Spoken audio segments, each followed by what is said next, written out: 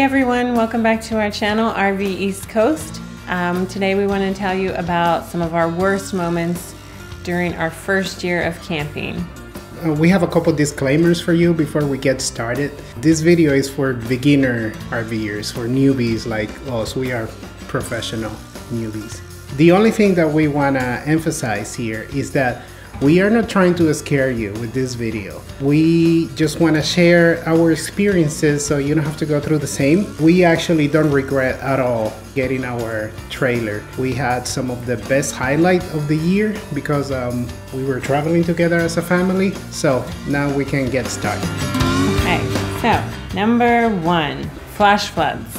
So we went to Gettysburg and it was along a river. We got a riverfront site. It was perfect. It was great because we had a lot of space. The dog was able to run around, but we didn't pay attention to the weather. That night we had rain non-stop, and in the morning when we got up, the water was coming pretty close to our site, and it just got crazy in a matter of minutes. I never thought that when they say flash floods, it happens just like that. In a matter of minutes, the water was in our side. We were literally walking in water and we had to hitch up and rush out of there. So it was a little bit scary. And it was not fun because we were literally throwing things into the truck. We had the kids throw their shoes on. I had to sludge through the water just to get them buckled in their car seats. It was, you know, and then we had to spend hours trying to dry everything out, trying to take everything to the laundry because everything just got soaked. It was not fun at all.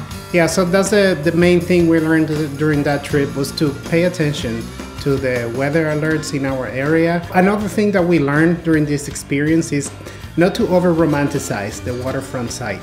You know, when you buy a trailer, you see these brochures, they show this trailer parked next to a beautiful lake or by the beach and everything. Of course, when you go to the campground, that's exactly what you want to do, and you want the waterfront site.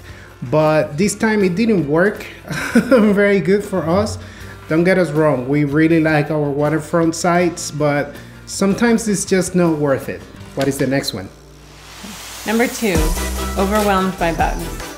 So we went to one site in New Jersey and the mosquitoes happened to be so incredibly bad there. We had no idea. We walked out of our site and you couldn't even be outside for 2 minutes and you had at least 10 bites on you.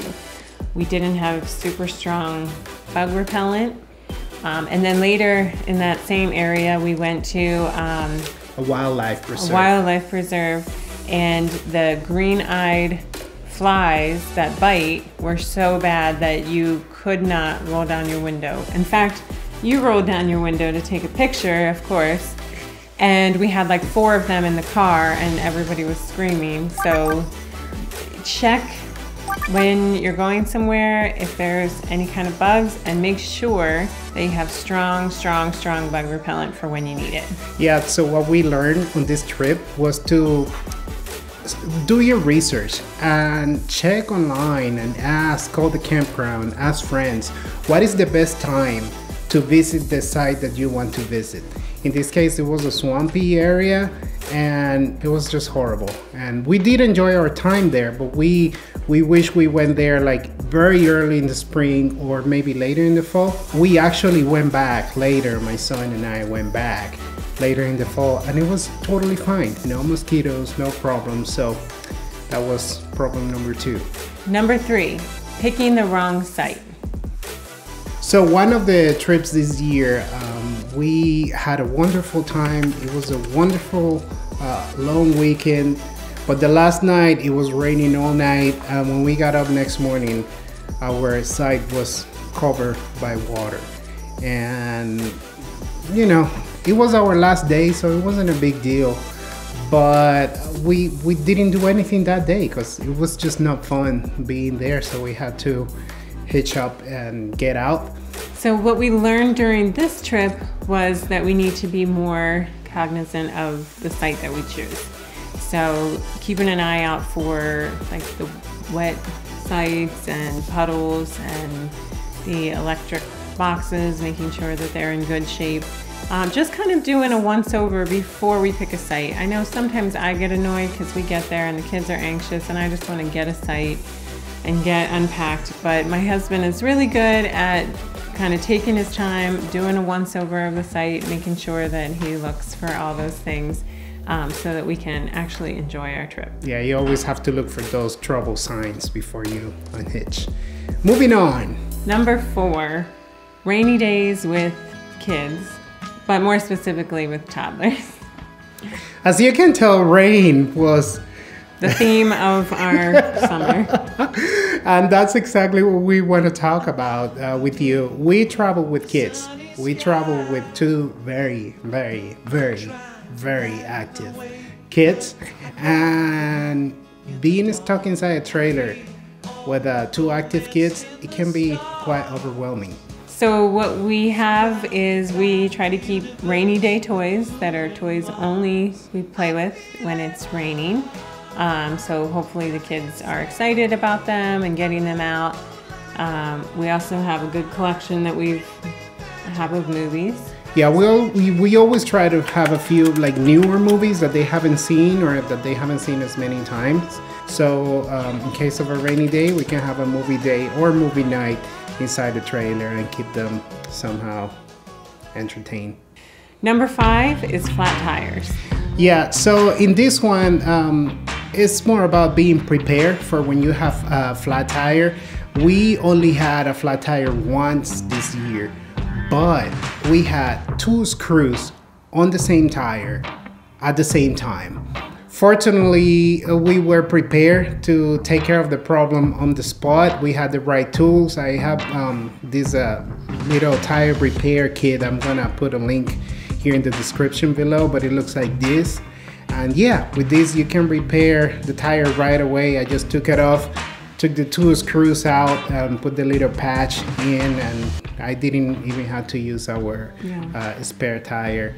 So yeah. And you did it in the parking lot of the grocery store while the kids and I grocery shop. Yeah, it was very easy. So it could have been a frustrating experience, but a good thing to have in your trailer, a little tire repair kit and a good air pump.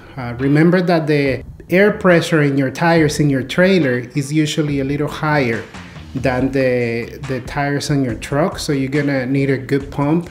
One more thing that people don't think about too often is that the wrench that you use to remove the nut locks on your lug nuts. How do you say it? Lug nuts. That the one that comes with your truck probably will not work with the what's that word again? Lug nuts. In your trailer. So get the right tool to remove the nuts in the trailer too, and you'll be okay. Number 6 is a warm refrigerator. So I know something that we've had to encounter a few times is that we don't like buying everything when we get to a campsite because it's a waste of money, and then when we bring it home we end up having 5 jars of mayonnaise and 3 bottles of ketchup. So we try to take with us some of the things that we already have at home, like condiments, our milk, our eggs, things that we would like to use during the weekend and that they don't go to waste. However, something that we learned after we got the trailer is that the refrigerator in the RV is not like a residential fridge, so it takes way longer to get cold. So we've compensated for this by having a good cooler and having a lot of ice packs that we use on a regular basis. So our ice packs came from our Blue Apron meals that we order. Yeah, for Blue Apron. They are pretty big, and if you lay them flat on the freezer, then they take pretty much no room in our cooler. So yeah, we can keep them in there for a few days, and the cooler remains cold. Yeah. And even if the refrigerator in the trailer is still not too cold, we put those giant ice packs inside. the refrigerator in the trailer, and that helps. Something else that we do often is that if we are gonna travel on a Friday, I try to go to the lot when we keep our trailer on Thursday night. and try to start the refrigerator the day before. That way it's gonna be cool from the very beginning of the trip. And if your RV is parked at your house, I guess you won't have that problem, but ours is not, so. We don't have that luxury. Yeah. Number 7 is rushing out of the campground on your last day. Yeah, so back when we started camping, we used to not enjoy our last day at the campground because, you know, it's morning and you get like a little fixated on being out of there by 11 a.m. And later on, we realized that it doesn't have to be that way. Very little people are going to be checking in into the park on Monday or even on that afternoon. So we discovered that you can call the park and ask them for a late checkout. And that gives you a few extra hours so you can enjoy the day, go to the pool, have a nice breakfast, even a lunch, enjoy your last day, and you don't have to rush out. Some of our kind of best times were when we just booked the campground to Monday and then waited until that evening to kind of pack up and head out. Yeah, especially if you have a Thousand Trails membership, it's free. It's not gonna cost you anything extra to book one extra day. So even knowing that we are checking out on a Sunday, we book it until Monday. That way we can take our time to get out of there. We can even leave in the evening if we want, and we can enjoy, especially the pool. Pools in the campground are really nice and quiet on Sunday afternoons because everybody's gone. And number 8, our last one, is not checking the activity sheets ahead of time. Now, sometimes we avoided some of the activities because we have an 8-year-old and we have a 3-year-old. And sometimes with our 3-year-old, it's not as easy to do the craft activities and some of the stuff. And also, sometimes I can be a little antisocial. She said it. I didn't. So I'm not always super into the activities, but I think we found out that we missed out on quite a few things that would have been a lot of fun. And I think we realized that there's so many things that the kids can do on the campsite without us having to leave and find things to do, that they can really enjoy the site and we can enjoy it too. And sometimes the campground has good information in their activity sheet that we didn't know about. For instance, we used to be a little afraid of taking a water and electric only sites. We always try to get hookups. And one thing we learned one day reading the activity sheet and information sheet is that campground offer a honey wagon service, and they come and pump your gray and black tank at no cost. So we later on visited that same campground and we were just not concerned about it, and that allowed us to actually get a waterfront site because those were only water and electric. So yeah, read your information sheet because sometimes they have really good information. Another thing that we learned in another campground is that if you book 2 weekends in a row, then they let you leave your trailer there connected with all the services for free during the week. So yeah, read your activity and information sheet and just take a look. It's gonna take you a minute or two and you won't regret it. So there you go. I think that's our tips and our experiences that we took away this year. So that's gonna do it for today. This is a very special video for us. We are hoping to hit 100 subscribers. Can you believe that? We know it's not a big number, but it's a big milestone for us. It's our new channel. So if you like this video, please subscribe and give us a like and comment. They're free. If it's nice. Not gonna cost you much. So we'll see you in the next one. My name is Eli. And I'm Fawn. And this is RV East Coast.